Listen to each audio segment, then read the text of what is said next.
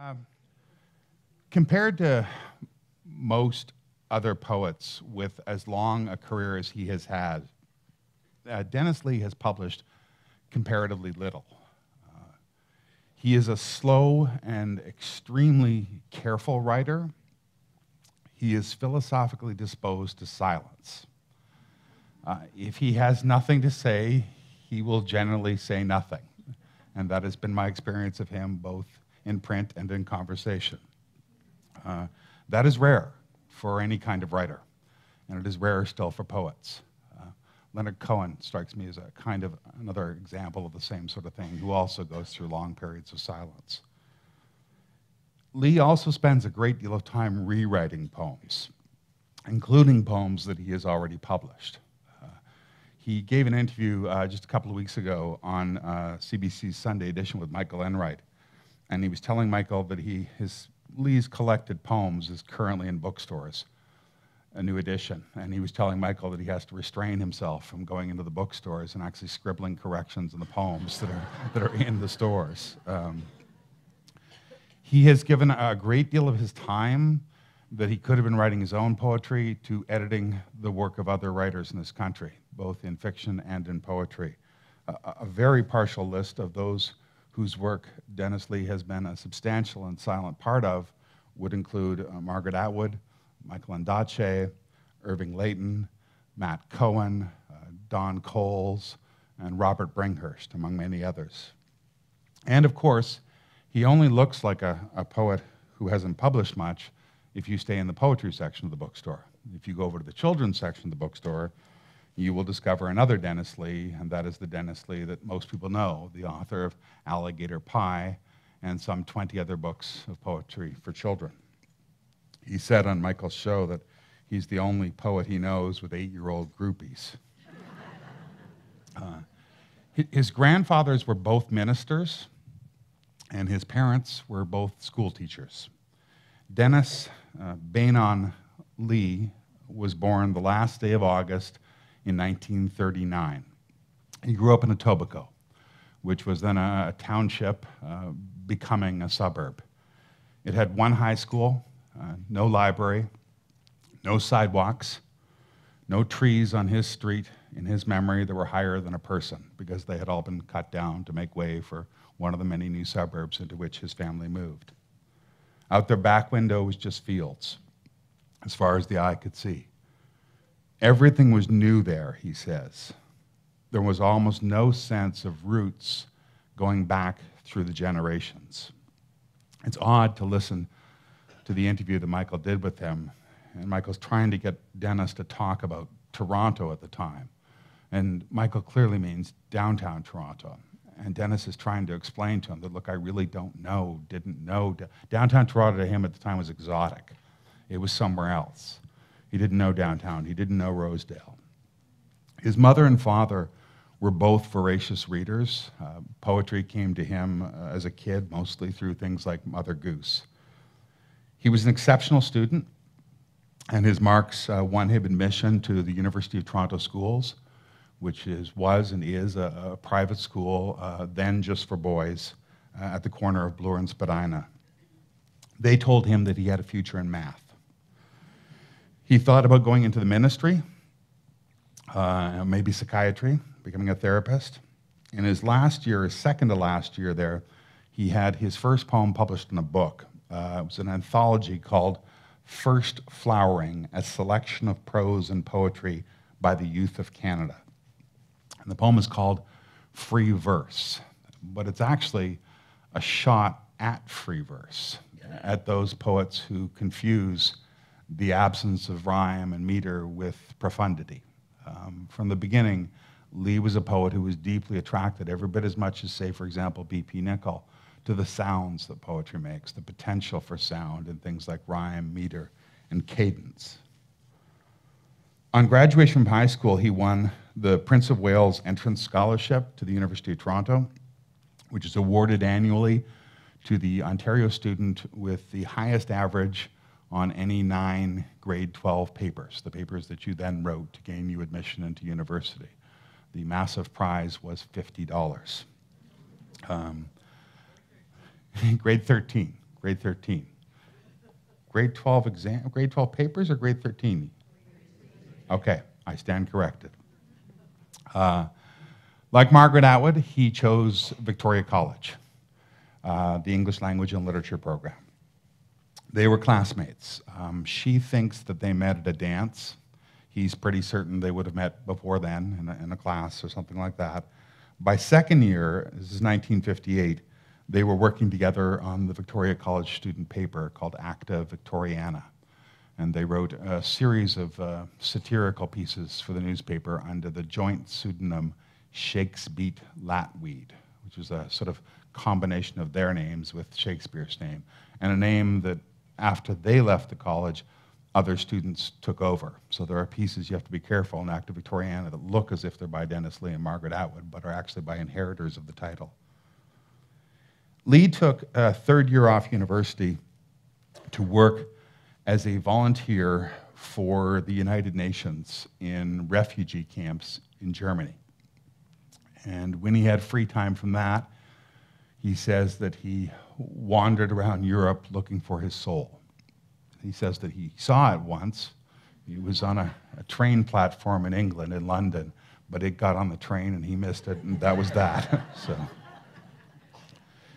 he came home and he married a classmate at Vic. Donna Youngblood was her name. And 1 year later, he graduated with a BA and the Governor General's Gold Medal in English. After graduation, the couple spent a year in England. Lee got a bit of work doing research in the British Library for a Victoria College professor by the name of Jack Robson, working on an edition, I think, of Carlyle in the British Museum. And he also began working in the British Museum on the poems that would become his first book 5 years later. In 1963, they came back to Toronto, 1963, and they had the first of their two children together, two girls. Dennis started a master's degree in English at Victoria College, and he got a lecturing job at Vic at the same time. They lived on Sussex Avenue, just north of us here, almost in the shadow of his old high school. About this time, Lee and a few other young Toronto poets, writers, talked about establishing their own press, given that there was so few others, a small poetry press. He and Margaret Atwood, who was then at Harvard, corresponded a bit about this, and he seems to have pitched the idea to McClellan and Stewart as well, perhaps as an imprint of some kind, but they politely declined. What did come out of it was a slim book of poetry that Lee ended up publishing himself under the name, the publisher's name, Muddy York Press. This is the first and only book that Muddy York Press ever published. Dennis paid for most of it himself with a little bit of money from Margaret Atwood and from Jay McPherson. It's called The Forms of Loss by Edward Lacey. Edward Lacey was a University College student here at U of T, precociously brilliant by all accounts, eccentric by all accounts. There's one story of many that has him studying in one of the libraries here at U of T, wearing a chunk of sod, grass sod, on his head with a sign on it that said, "Do not water the grass." After graduation, Lacey went to do graduate work at the University of Texas at Austin. And that graduate work was interrupted either by mental health problems or a minor drug offense or both. I'm not entirely certain. Lacey was gay, and The Forms of Loss is generally considered to be the first openly gay book of poetry ever published in Canada. Lee claims not to have known that at the time. I find that rather difficult to believe. Having read the poems, they seem to be fairly obviously openly gay, but perhaps he wasn't as attentive, I don't know. Canada, and especially Toronto, was a little too Puritan for Edward Lacey in the 1960s. He spent the next 15 years wandering around South America and the Caribbean, doing a bit of teaching, some tutoring. He wrote poetry reviews that he sent back to Canadian little magazines, which to my money are the best poetry criticism published in Canada in the 1960s after Fry stopped doing it. They're incredibly smart, well-written, engaging reviews that very few people read. He published 2 more books of his own poetry In 1991, Lacey was run over by a car in Bangkok, and he suffered irreparable brain damage from it and spent the rest of his life in care facilities and died here in Toronto in 1995. Lee spent 4 years at Victoria College doing graduate studies and lecturing. He taught a course on Shakespeare. He taught a rare course on Canadian literature in his last year there. He co-edited with a professor a high school anthology of poetry for Oxford University Press called An Anthology of Verse. He ran an informal creative writing group for students. The poet Andrew Wainwright, J. Andrew Wainwright, who's now a professor at Dalhousie, remembers Dennis taking him and the other students over to the Bay Bloor pub to introduce them to some young poet that he met. It was Margaret Atwood. This is Lee at about this time in an article in the Toronto Telegram about young academics. I love how in these series they always say, it's a young, please hold a book, look studious. He earned a master's degree for a thesis on Ezra Pound, but he decided not to go on with the PhD. He wanted to write full-time. The year before this, November of 1966, he had submitted his first grant application to the Canada Council for a $3,000 bursary to write a novel about a Toronto medical student in the midst of a breakdown, according to the grant report. The grant never happened, and neither did the novel. When I asked Dennis about it, he couldn't remember having written the grant application.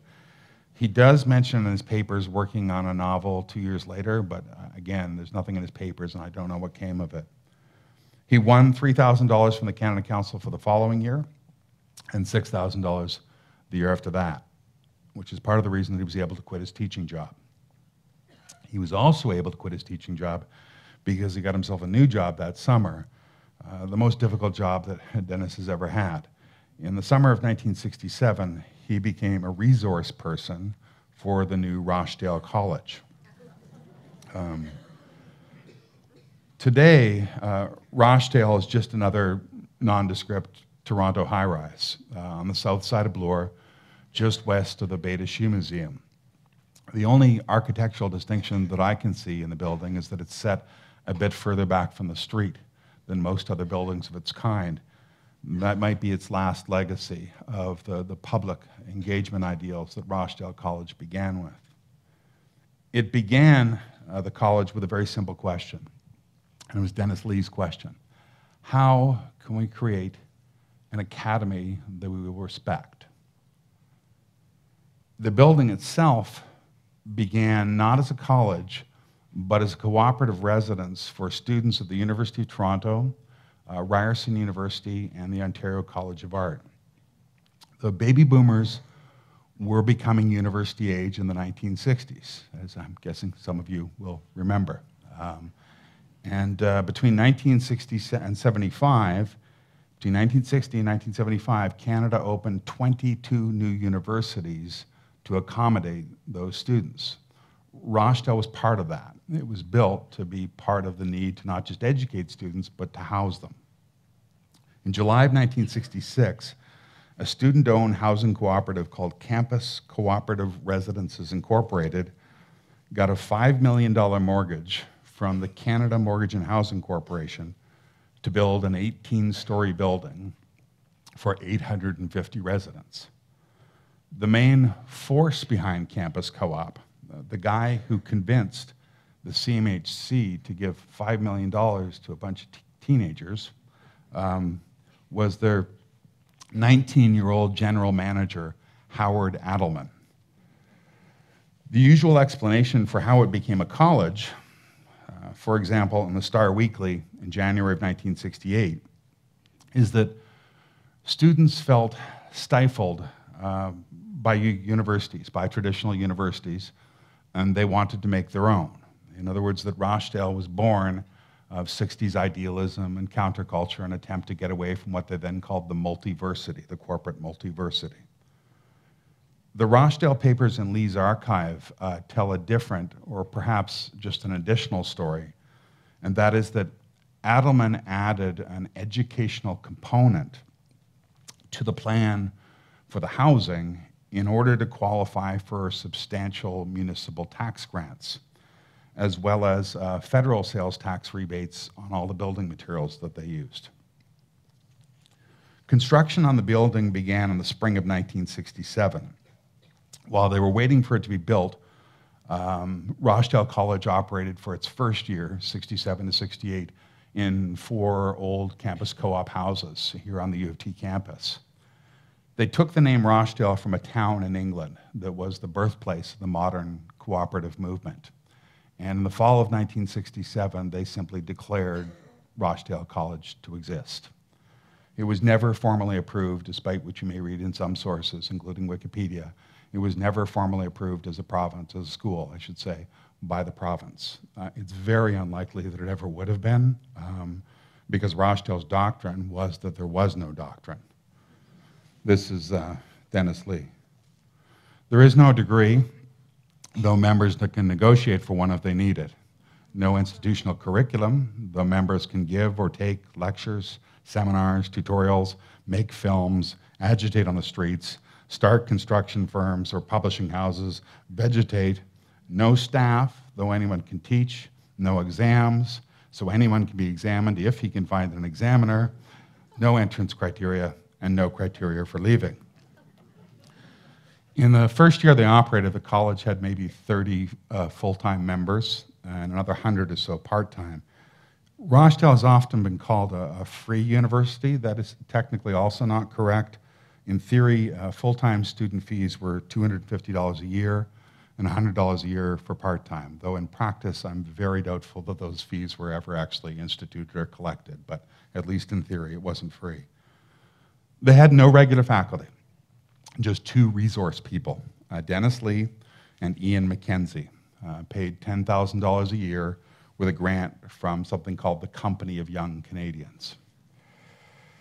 The proposed seminar topics for 1967 to 68 included things like a course on Canadian literature and civilization, taught by Dennis Lee and Dave Godfrey, a course called Nothingness, taught by Dennis Lee, a course called Living in the Present, taught by Dennis Duffy, courses on anarchism, classical, contemporary, human sexual development, normal and abnormal, and so on.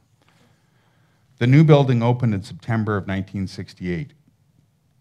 The first floor housed a restaurant, which is what you see here, a bank, and the SCM, Student Christian Movement Bookstore, which is now the Bob Miller Book Room on Bloor Street. Rooms ranged in the residences from fully furnished ashram single rooms for $830 for the academic year. I think that's what we're seeing here, up to a 2-bedroom, 1,100 square foot apartment called a Zeus suite. In between, there were Franz Kafka suites, Aphrodite suites, and the Gnostic chambers. People moved into the building almost floor by floor as it was being finished. When Stan Bevington moved into the building, he moved on the 17th floor and the elevators hadn't been finished yet. 850 residents, though almost all of them were not members of the college. The number of resource people went from 2 to 12, including Lee, Anglican priest John A. McKenzie, the printer Stan Bevington, the First Nations activist Wilf Pelletier, and the actor and director Jim Gerard. They, besides the courses that they taught, dance classes, philosophy, that sort of thing, there was a cooperative daycare in the building called a Garden of Children, an institute for Indian studies, that is Indigenous studies, a filmmakers co-op with its own editing lab, and a community theater led by Jim Gerard in the basement, what became Theatre Passe Muraille. At Dennis Lee's invitation, Stan Bevington moved Coach House Press into a garage in behind the building, and they became the in-house printer for Rochdale College. They taught printing classes for the college, probably the best education it ever provided. They also printed what was Rochdale's most popular product and its main moneymaker in these years, and these were parody degrees that Coach House and Stan printed, including using ink that they sprinkled with some sort of material that when put in an oven caused it to raise and thereby making it look like an official diploma. You could buy, there's a long list of them. You could buy a BA in magical apprenticeship for $25. I've seen a PhD in poetic justice for $100. Stan himself moved into the building, as I said. Matt Cohen moved in as Stan's roommate. Matt Cohen was also the first writer in residence at Rochdale College. He says, an appointment perfectly in tune with Rochdale's open-minded philosophy since I had published nothing. The American speculative fiction writer and political activist Judy Merrill moved in. Victor Coleman moved in with his partner. Bookseller Nikki Drombolis moved in.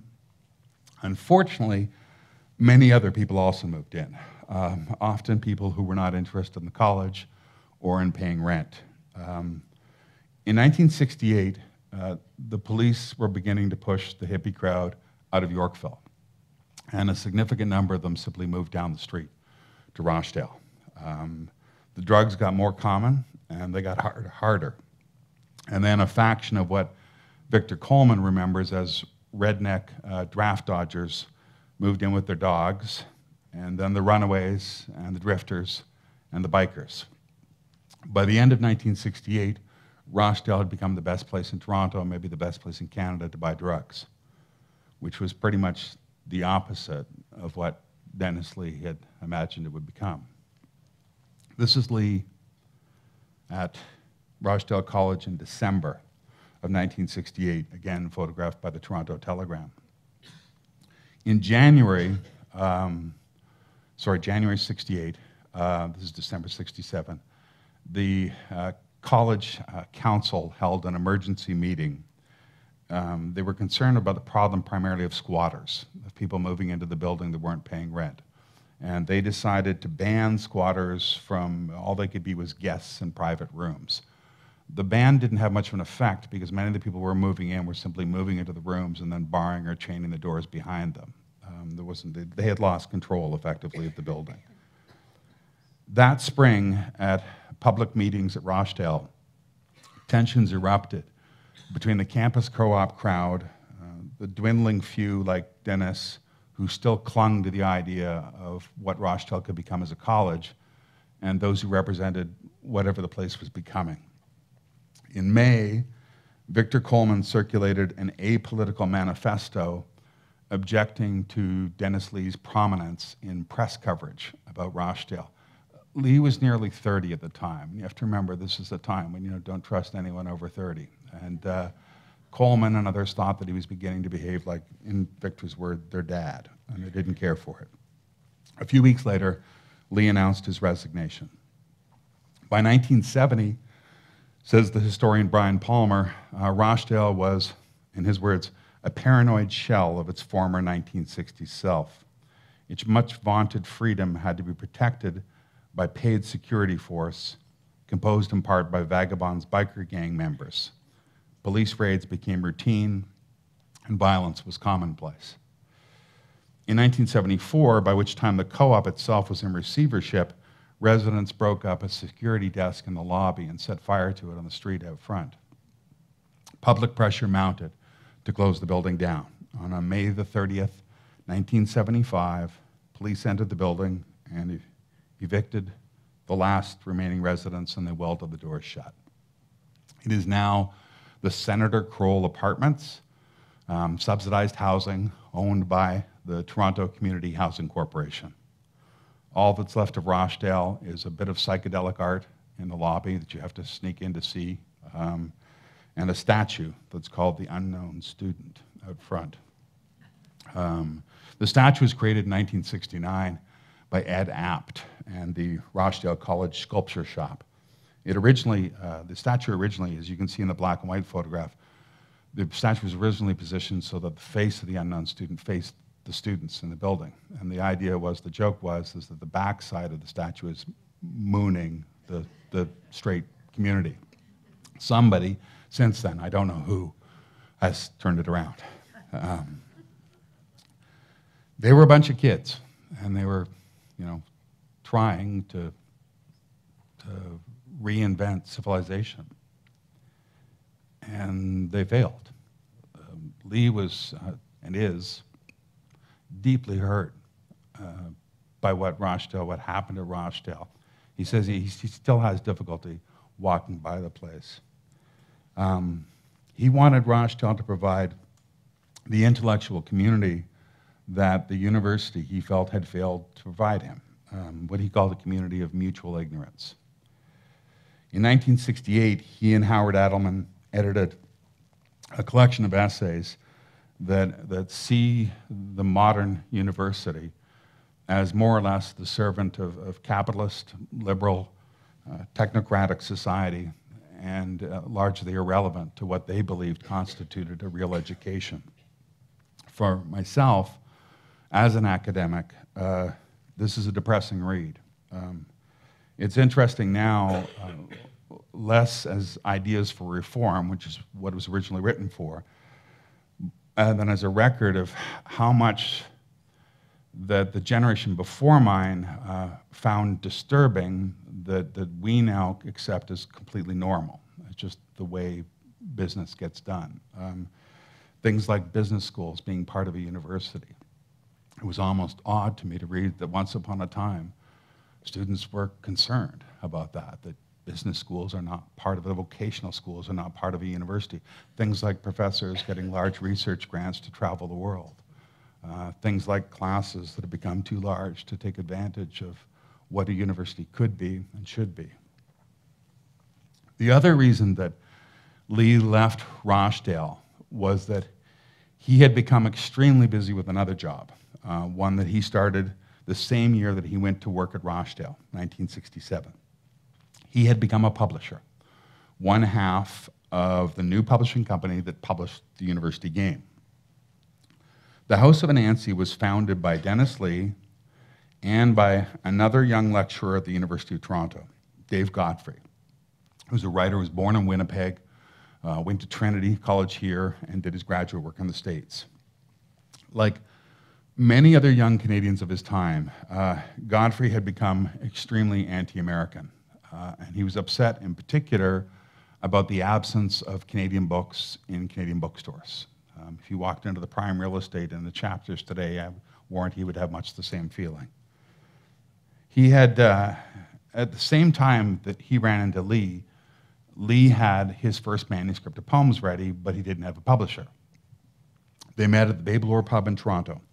6 rounds of beer later, they had a publisher themselves. It seemed like a good idea at the time. Their first home was in the basement of a house that Dave and his wife, Ellen Godfrey, rented from the University of Toronto at 671 Spadina, next door to a funeral home. They had $5,000, half of it borrowed from the bank, half their own money. In April of 1967, they printed 300 copies of their first book, which is Dennis Lee's first book, The Kingdom of Absence. The publisher's name on this first edition, the first printing of the first edition, is actually spelled House of Anansi, an E on the end as opposed to an I on the end, and is commonly thought to be a typo. It wasn't a typo, it's just a variant spelling. Anansi is an African word, a West African god, and they corrected it after the first one to what they realized was the more common English spelling of the name of this African word. The cover is by the Toronto painter Graham Cottrey, one of the artists associated with Av Isaac's gallery on Yonge Street. It's called Corner Figure. Lee was a big fan of Cottrey's work. And it's Cottrey or Cotrey? It's Cottrey, right? Coftrey? I think you're right. Coftrey, thank you. He went to Isaac's gallery and said, I like his stuff. Do you have anything that I could use on the cover? And Av gave him a black and white photograph, which at the time Lee didn't realize was black and white. That is, that the original was in color. This is not the same one, but it's from the same series. But Lee liked the black and white better. He said it was more Kafka. So Kingdom of Absence is 43 untitled poems that all sort of fit together. In a preface to the book, Dave Godfrey called it a poem or a group of poems. So they all belong together, or they're a long poem like that. They're all sonnets, all 14 lines. Lee said in a 1972 interview, for 5 years I wrote almost nothing but sonnet variations. Isn't that absurd? The editor of Lee's new collection, Robert Bringhurst, says that the main subject of these poems is the moral and metaphysical emptiness at the heart of modern life, a kingdom of absence. In places, it reads like a kind of dry run for civil elegies, which I'll get into later. Lines like, Toronto the good is dead, and Revel's luminous towers, that is the Finnish architect Billy-Joe Revel, look down on Yankee heaven, chrome under smog. But the heart of the book is not in Toronto, it's in cottage country, where it begins and ends. Heedless by the pump at Schultz's, weekends from the Pontiac, we would explode at carefree random, rinse Toronto from our helter-skelter limbs, and sprint like colts in the wind. Lee's family spent summers at a kind of ramshackle cottage in the Muskokas, just south of Gravenhurst. Harry Schultz and his wife Thelma ran a kind of fishing lodge nearby. In 1972, and again since then, Lee has called Kingdom of Absence a bad book. He said that he hadn't yet found his voice. He hadn't yet learned to listen to what his own place was trying to tell him. They're not that bad, not really. To me, it's just a young man's book that loves darkness and elegies because its author is at that time in a life when there's relatively little experience with real darkness and relatively little need for real elegies. In the fall of 1967, Lee and Godfrey got a grant from the Canada Council to help publish 4 more books. A reprint of Kingdom of Absence, which by then had sold out, a new edition of Margaret Atwood's The Circle Game, published originally by Contact Press, which had also sold out, and 2 new books. The first book of poems by a Hungarian immigrant to Toronto, George Jonas, and a book of short stories by Dave Godfrey called Death Goes Better with Coca-Cola. Over the next few years, Lee and others at Anansi published some of the biggest books of the CanLit boom, including Graham Gibson's novel 5 Legs, Northrop Frye's The Bush Garden, and Margaret Atwood's Survival. In 68-69, Godfrey had received a Canada Council grant, and he was spending the year in France working on a novel, the novel that would become The New Ancestors. And what happened was that Lee got left pretty much in charge to run the place on his own and became the main editor of the press. He is an extremely careful and painstaking editor, as I can attest from firsthand experience. This is Michael Ondaatje talking about what it's like to be edited by Dennis Lee. If something is bothering him about a section, he will write you a 4-page single-spaced letter questioning you, questioning himself, questioning the universe, questioning the Liberal Party, God, early jazz violinists, plant life in Argentina, the immorality of Basho, the failure of the Villanelle in the 20th century. This can be exhausting. The letter that he wrote to Margaret Atwood, she sent him Lady Oracle to read. I'm not sure if in an official capacity or not, but the letter that he wrote her back starts with, "My head is still whirling," and ends 10 single-spaced pages later. There are dozens of these letters in his papers, both from his Anansi years and later when he was an editor for Macmillan and for McClellan and Stewart. He's been sending me since he read parts of my book before it was published, small parts, but then he read it afterwards, and I've been getting like editing suggestions from him, and Dennis, it's done, you know. but if there's ever a second edition, I have a wealth of amazing, and they're fantastic suggestions. They really are. They all follow the same basic pattern, the letters I've read. There's an opening paragraph or 2 of effusive praise that tells you you're wonderful and your book is wonderful. And then the very careful suggestion that a good book could become a better book, followed by 10 pages of complaints and confusions and corrections. In April of 1968, Anansi published Lee's second book, a long poem in 7 parts called Civil Elegies. At about this time, this is very well known. The other piece that he published about this time is not very well known. It's a short prose piece in which he and a fictional friend ditch classes and hang out at Nathan Phillips Square. And Lee's character says in this story, it's sort of a story, sort of an essay, that as a white, middle-class, suburban Canadian, a WASP, he grew up with what he calls the total absence of the sacramental. That is, that he was one of millions of Canadians who, because of their generic suburban landscape, grew up, in his mind, without landmarks, without a sense that there was a history there, a connection to the land in any way. There, of course, was, but much of it had been bulldozed over. That's another story. So he talks about coming downtown in the piece. He talks about what happens when the wasp leaves the nest, the suburban nest.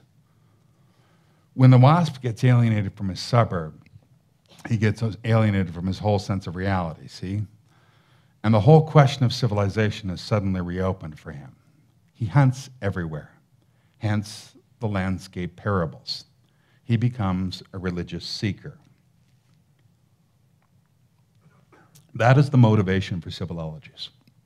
It is a poem that tries to find, or perhaps to make, a sacred landmark in a secular age, to give some sort of spiritual basis to a country that didn't, in his mind, yet have one. The poem is better known, of course, because of its title as an elegy for Canada. Not for any country that ever was, but for a country that might have been. It's a poem about failure. But it is also, and this is sometimes harder to see in it and easier to see in the later revisions of it, a hopeful poem. It is a poem that sees Canada's failure to become what it might have been as cause for celebration as well as regret. Because without definition, Canada is always open to redefinition. That is, it is always capable of being reimagined by both current and future citizens. It's the same Canada that Northrop Frye saw in a series of essays and talks that he gave called The Modern Century. And that is a country that has an open mythology. In Frye's mind, America had a closed mythology. They knew what their story was. We didn't yet know what ours was. That's kind of the same story that Lee projects. The poem opens at high noon on a sunny April day in Nathan Phillips Square, home to Toronto's recently opened and brand new City Hall. In the center of the square is Henry Moore's recently unveiled statue, The Archer, which is a problem for the poem because this is, of course, a British monument for a Canadian civic identity that didn't exist. Spectres, ghosts, haunt the square in the poem. They're ghosts from Canada's past. Failed rebels, Indian swindlers, the ghost of Tom Thomson. Smog pollutes the air. The lakes are dying. From Queen Street, there's the flash of American chrome as cars drive by. A little further away, there's the whiff of napalm in Vietnam. I'll just read you a short section of it. This is from the fifth elegy. It's the one section. The poem was composed in many different voices. This is one of the sections that sounds to me like a voice that's closest to Allen Ginsberg's howl. In a bad time, people, from an outpost of empire I write, bewildered, though on about living. It is to set down a nation's failure of nerve. I mean complicity, which is signified by the gaseous stain above us. For a man who fries the skin of kids with burning jelly is a criminal. Even though he loves children, he is a criminal. Even though his money pumps your oil, he is criminal. And though his programs infest the air you breathe, he is criminal. And though his honest quislings run your government, he is criminal. And though you do not love his enemies, he is criminal. And though you lose your job on his say-so, he is criminal. And though your country will founder without him, he is criminal. And although he has transformed the categories of your refusal by the pressure of his media, he is a criminal. And the consenting citizens of a minor and docile colony are cogs in a useful tool, though in no way necessary and scarcely criminal at all. And their leaders are honorable men, as, for example, Paul Martin. Paul Martin was Lester Pearson's secretary for external affairs during the Vietnam era. Stylistically, Lee describes the Civil Elegies as his breakthrough book. It's the one in which he learned to get away from the very carefully controlled, shorter lines and forms, the sonnets of his first book, and into these long, hurtling lines that look on the page like Whitman, but sound very little like Whitman. A new voice, a new style. Intellectually, the poem is a kind of mashup of Heidegger, Martin Heidegger's metaphysics, and George Grant's political and conservative Canadian nationalism. Grant was a political philosopher at the University of McMaster, hugely influential on Dennis Lee and many others of his generation. At the same time that Lee was writing Civil Elegies, he was also editing a collection of Grant's essays for the House of Anansi called Technology and Empire. But his best-known book of the time, Grant's, was 1965's Lament for a Nation, which is a book that said essentially that Canada had become American in all but name. Grant was a Christian, a devout Christian, and he says at the end of this book that he can't be certain that Canada's disappearance into America is a bad thing or not, because it might be part of God's plan. At times, and in some voices in Civil Elegies, Lee seems to want the same kind of consolation, the same kind of divine consolation. But the weight of the poem comes down on a worldview that is much closer to Heidegger than to Christianity. That authentic being, really knowing who you are, both as an individual and as a citizen, happens here in this world. And it needs to be found here in this world. Ultimately, the poem is about how to make cities civil, how to make them human, which is, obviously something that we're still trying to figure out. He edited an anthology of young Toronto poets for Anansi that came out later the same year as Civil Elegies, 1968. But between 68 and 71, he did not write a great deal of his own. He went largely silent in these years. He gave an interview in 72 in which he blamed the silence mostly on the work and the troubles at Rochdale and at Anansi. The same year, though, he gave a talk that has since become much better known than that interview at a writers' conference in Quebec, in which he attributed his writer's block to the silence of a colonial trying to speak about a country that is not his own in a language that is not his own. That he just didn't have the words. He couldn't hear it yet. It's an essay called Cadence, Country, Silence, a pivotal document in Canadian literary history and cultural history. The words I knew in it, he says in it, the words I knew said Britain, and they said America, but they did not say my home. His silence ended with a major revision to Civil Elegies that took him over a year, and the revised edition was published by Anansi in April of 1972. Margaret Atwood was on the board of Anansi by then, and she helped Lee put this together. The new design is by Hilary Norman. I assume it's an altered photograph of the new City Hall shot from below. That's what it looks like to me at any rate. Lee added 2 new elegies for a total of 9, and he made substantial changes throughout the poem. He has described the first version of Civil Elegies as stuck in one gear, said in one voice. He wanted multiple voices. He wanted it to be more of a conversation in which you heard different tones and different voices speaking. The result is not so much a different poem as it is the same poem by a different person. A little older, a little wiser, a little less sure of himself. The first one sounds at times like it's spoken through a bullhorn. This one's got other volumes. The revised edition also has some new short poems, poems about himself, his marriage, his work at Rochdale and Nancy. I'll read you one of them. This is the first poem in the revised. It's called 400 Coming Home, and the 400 refers to Highway 400. You were on the highway, and the great light of noon comes over the asphalt, the graveled shoulders. You were on the highway. There is a kind of laughter. The cars pound south. Over your shoulder, the scrub grass, the fences, the fields wait patiently as though someone believed in them.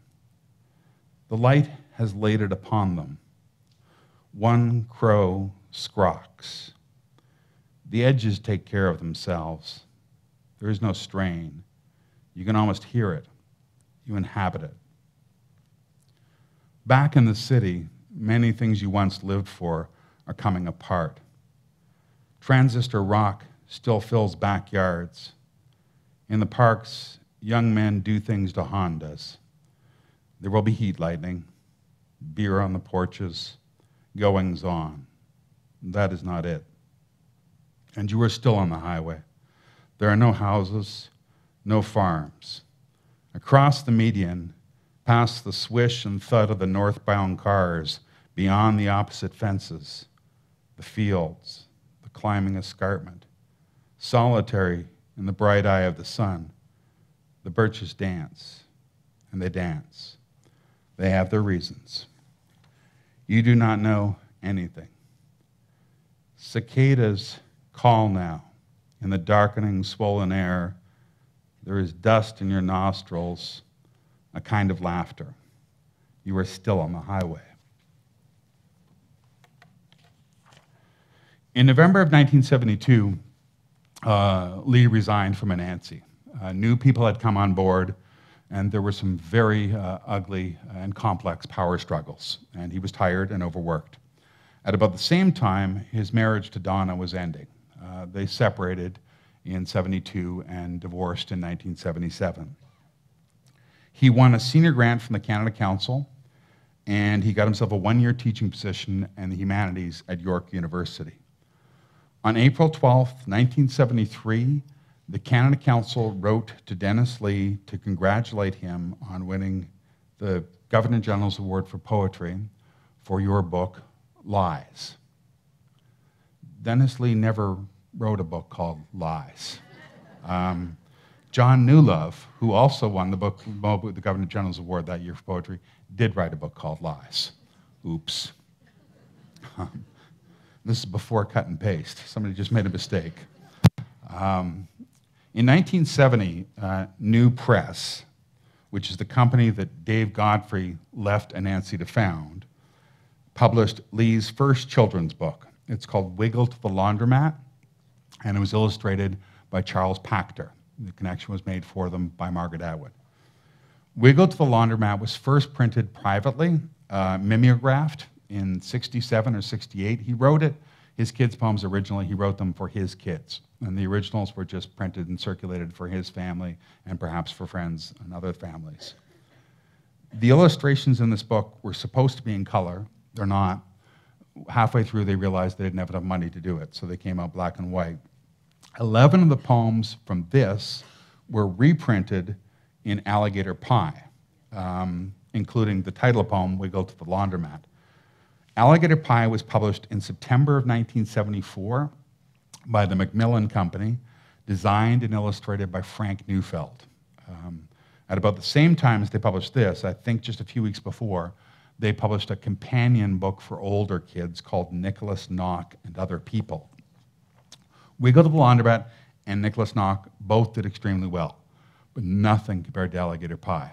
If you go through his itineraries and his letters and his receipts and his papers, in 1974 alone, Lee did at least 76 readings from Alligator Pie, from places like right across the country, from the Creative Writing School at UBC to the Children's Library in St. John's. He records there what he got paid for each one. One for Newfoundland says $10, but a nice meal. You know?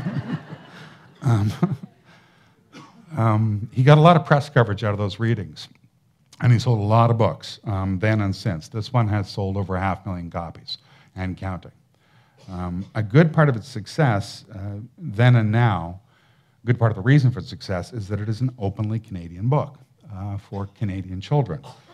Lee says, excuse me, excuse me, he says in a postscript at the back that when he read, or was read, nursery rhymes like Mother Goose to his kids, all the details in Mother Goose, things like Jolly Millers and Pipers and Sixpence, they weren't part of their landscape.